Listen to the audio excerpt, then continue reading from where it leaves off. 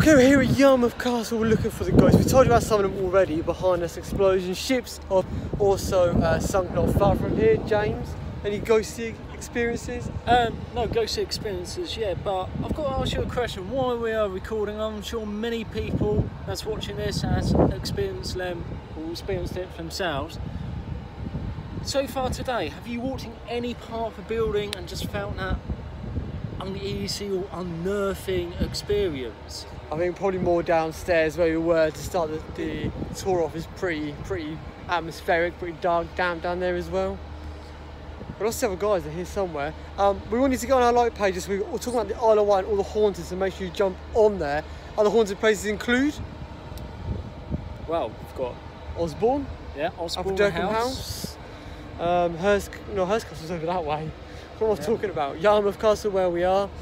There's just where we are. There's Brook. many different places because, of course, the Isle of Wight is many years old. So it's haunted island in the world, known as Ghost Island.